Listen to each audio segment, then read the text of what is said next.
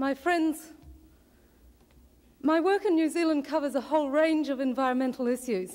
One of the issues that we are dealing with at the moment is the question of whether we can get the principle of sustainable management of natural and physical resources, including preservation, embodied in one of the major pieces of law, and that's a major problem for us at the moment. Another area I've been working on is mining, particularly the toxic effects of gold and silver mining. So when a Dwayne Silverstein of the Goldman Foundation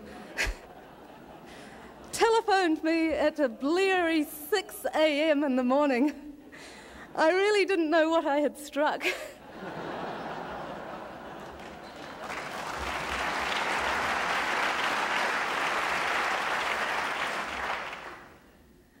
But I do thank the Goldmans and the Goldman Foundation team, and inevitably this is a grassroots award. The many people who work for the environment, who work for the Antarctic, and the members of the Antarctic and Southern Ocean Coalition who are here, my colleagues in New Zealand and around the world. I'm very grateful, very honoured. What we're looking at here at the moment is the future of Antarctica, but also the future of mankind, humankind. My word. My apologies. Humankind, the other species on this planet and the planet itself. The Antarctic is a cameo of the choices that face us. For people, for relations between species and between nations. It symbolizes the choices that we have about energy and our use of it. We have the choice to conserve now rather than to drill and dig the last near-pristine wilderness on Earth. Antarctica's real treasures are not the oil that might be under the ice, but its wilderness and aesthetic values. Antarctica is the kitchen of global weather and its ocean systems. It's a baseline for monitoring pollution. It's a symbol of human forbearance towards the environment. The timing of this award is enormously significant because today, on Earth Day, a meeting of the Antarctic Treaty countries opened in Madrid.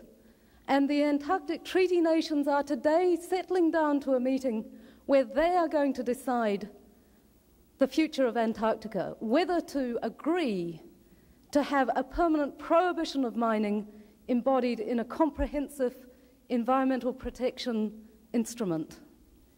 And at this point, I have to show my true campaign colours and ask you for help, for urgent help, for any of you who have influence with a small group of countries who stand between Antarctica and permanent protection.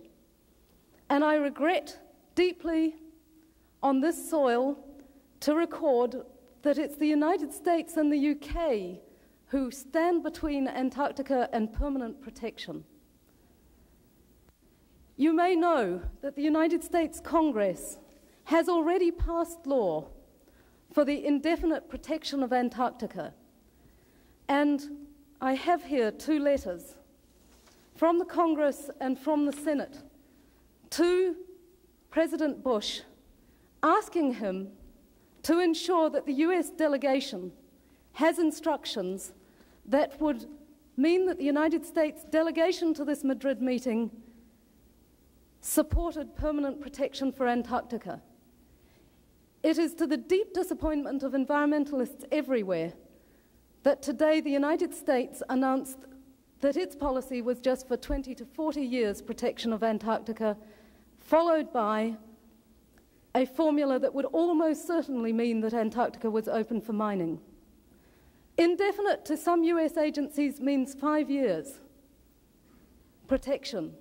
I would ask any of you who have influence with the United States government or the UK government to write to your leaders now, to urge them this week to change that policy.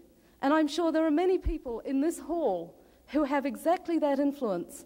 And if you chose to exercise it, you could help that great white continent to the south. It's not just a danger to the environment, and we know all about that from the Exxon Valdez experience, but it's a danger to the peace of the whole southern zone if there's resource rivalry allowed in that pristine wilderness. Please give us some help, and thanks very much for this award.